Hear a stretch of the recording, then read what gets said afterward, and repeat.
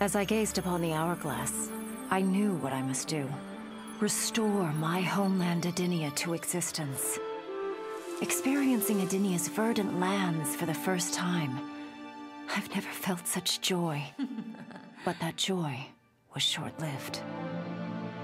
Edenia's traditions, its languages, its culture, all were completely foreign, having been forbidden to me by Shao Kahn.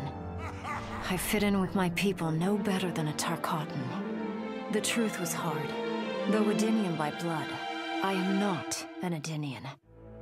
I am an Outworlder. Not only that, I am Outworld's Khan.